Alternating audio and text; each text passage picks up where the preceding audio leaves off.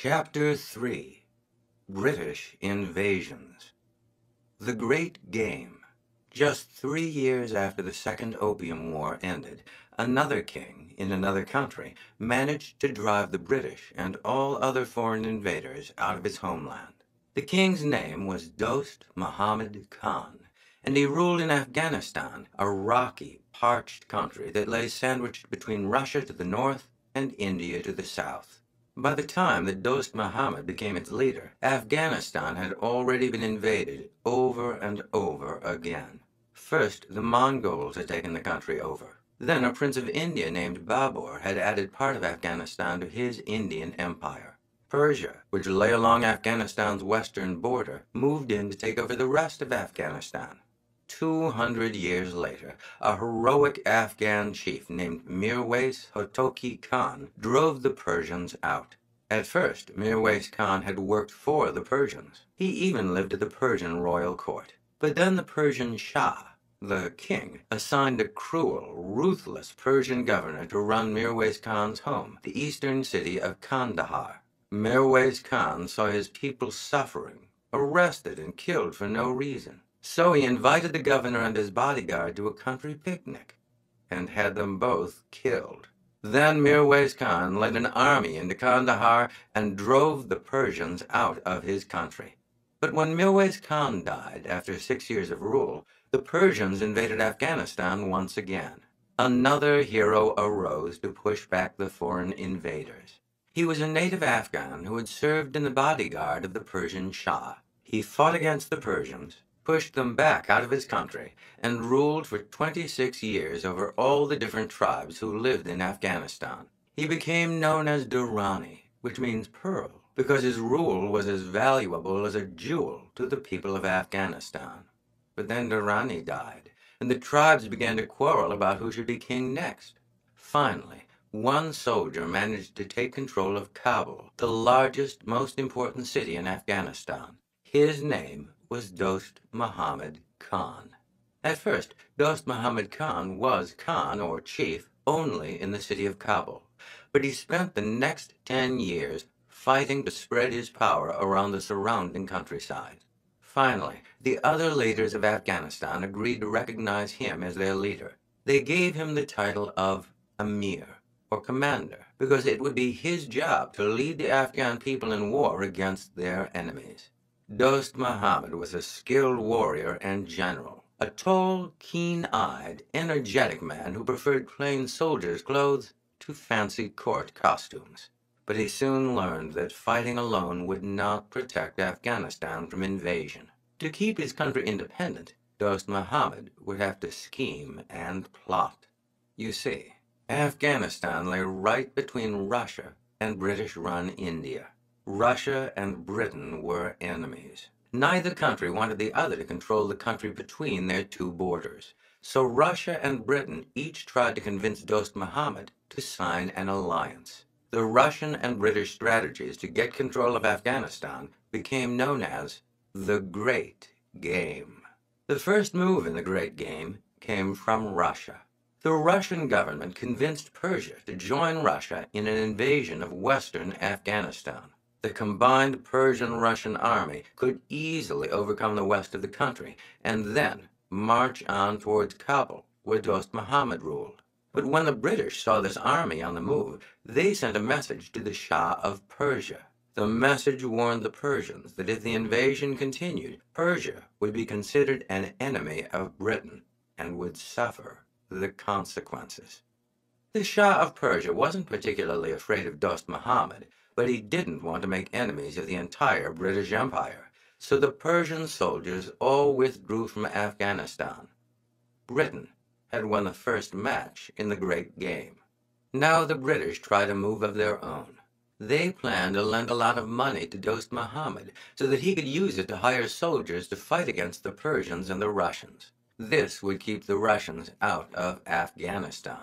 It would also put Dost Muhammad in debt. "A loan of money," one British diplomat wrote, "would give us a great hold upon him." Instead of taking the money, Dost Muhammad decided that he too would join in the Great Game. He told the British government that Afghanistan would be a friend and ally to Great Britain, as long as British soldiers would help him drive out the Indians who still lived in the southern parts of Afghanistan. When the British government refused, Dost Muhammad asked the Russians for help instead. At this, the British grew angry. "It is time," one British official announced, "to interfere decidedly in the affairs of Afghanistan." Instead of helping Dost Muhammad drive the Indians out of Afghanistan, the British sent sepoys, Indian soldiers under British command, and English soldiers from India northward into Afghanistan.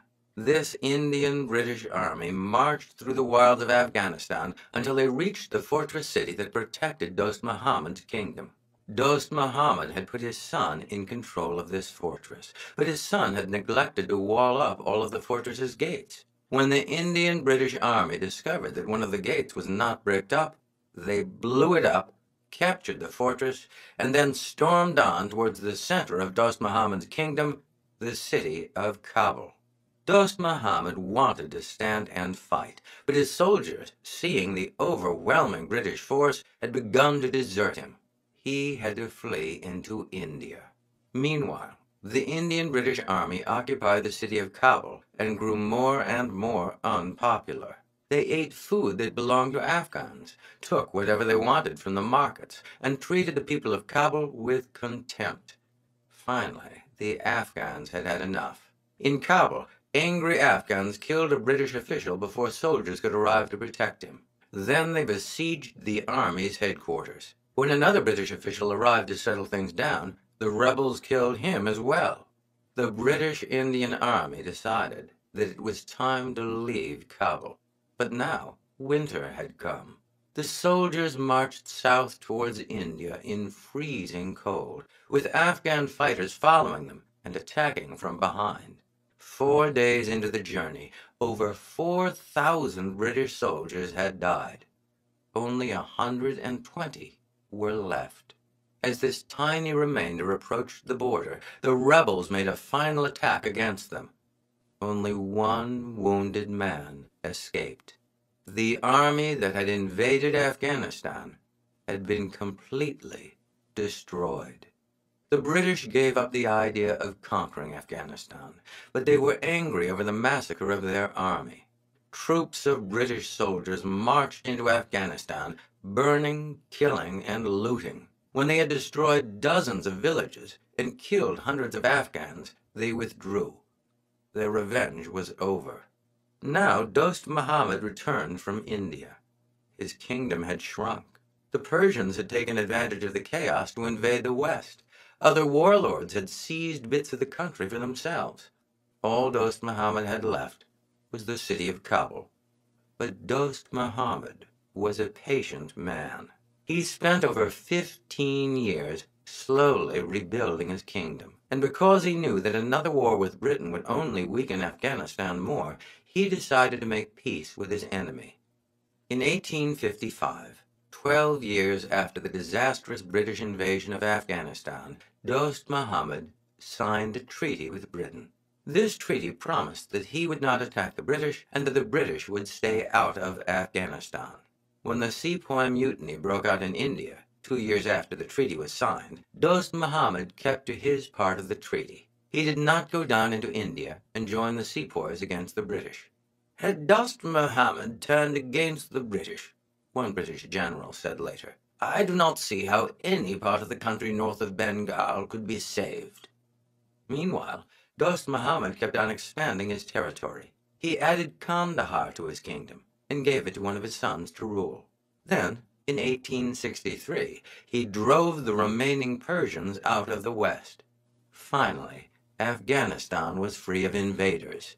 2 weeks later, Dost Muhammad died late one night in his own bed. He had ruled over an independent Afghanistan for 14 days.